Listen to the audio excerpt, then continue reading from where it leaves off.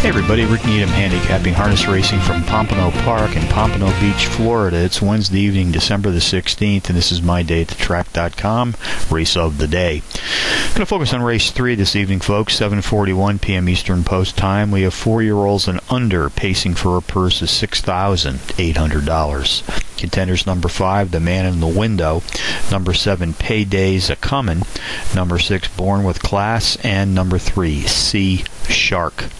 Number 5, The Man in the Window, has a positive 85% win index, which is the best in this field tonight.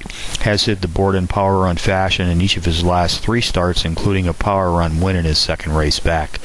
Number 7, Payday's A-Comin's, the morning line favorite, comes off power runs in each of his last 3 starts.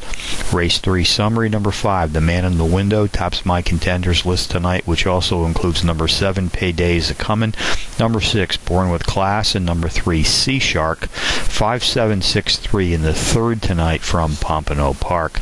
A couple of bonus long shots from Pompano for you as well. Race 2, entry number 5, Conflicting Tales, an 8-to-1 shot.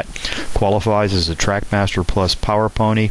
Goes postward tonight with an impressive 85% win index.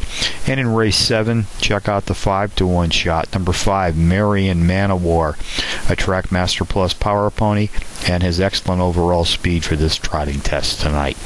So from Pompano Park on a Wednesday night, Rick Needham for the website www.dayatthetrack.com, reminding you as always to please bet with your head, not over it.